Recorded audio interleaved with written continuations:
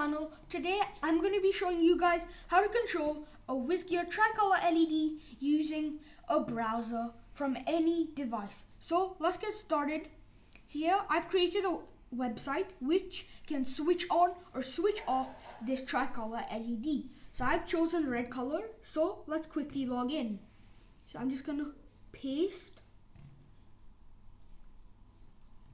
it, and password, that's my Gmail, and 123, that's the password.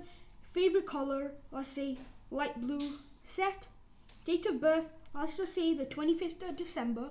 We can also sign up if we don't have an account, but we click on submit and okay. And here we have our components used.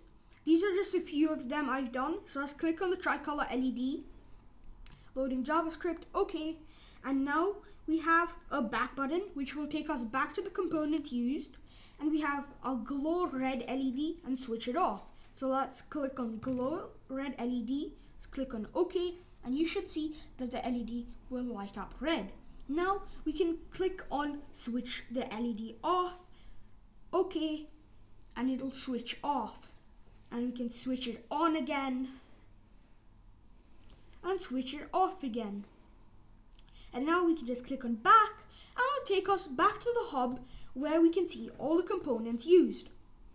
So I hope you liked this video. Don't forget to smash that like button, subscribe, comment down below what I should do in the next video, and also hit that notification bell, a ding ding, to get notified when I post a new video. Bye guys!